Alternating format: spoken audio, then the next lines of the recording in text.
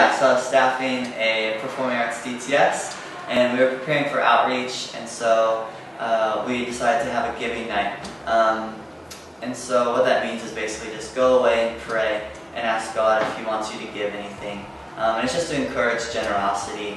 And yeah, so I was still needing over $3,000.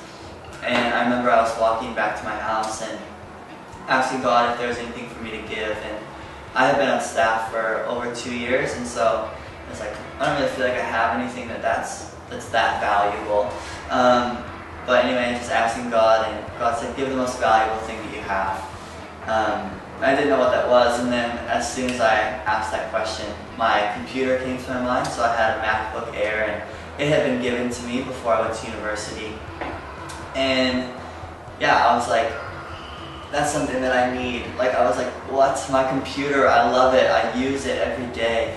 And God just challenged me with this question about what do I need more? Do I need my computer, or do people need to hear the gospel more than I need my computer?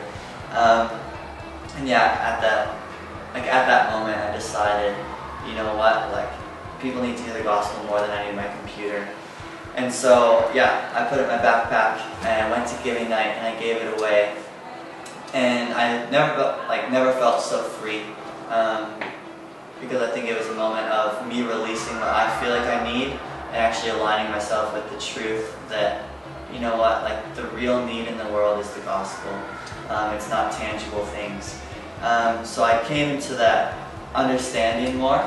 And the very next day, someone came up to me and they were like, you know, last night God told me to give you my computer.